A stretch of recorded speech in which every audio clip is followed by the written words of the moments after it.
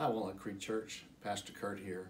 And I just wanted to update you on our coronavirus situation. I know we put out one of these videos just in the last week or so, but in light of the recent spike and Governor Abbott's address to the state yesterday, where he is making it mandatory that if you go out in public you wear masks, I just wanted to update our policy here.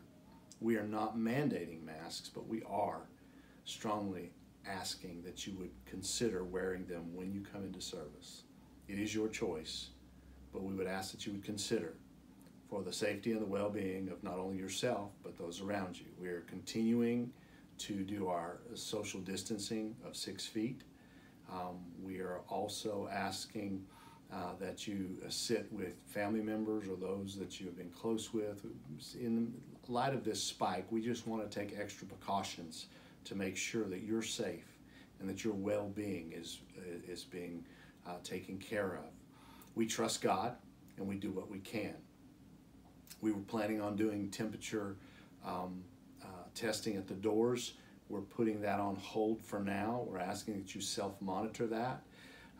If you feel you're running a temperature, anything over 100 or over, we ask that you stay home. We also ask that if you're feeling bad, if you don't feel good, if you're exhibiting any of the symptoms of the coronavirus, that you stay at home and watch online, via Facebook Live, and come back and join us once you're on the other side of the bad feeling or whatever's going on with you.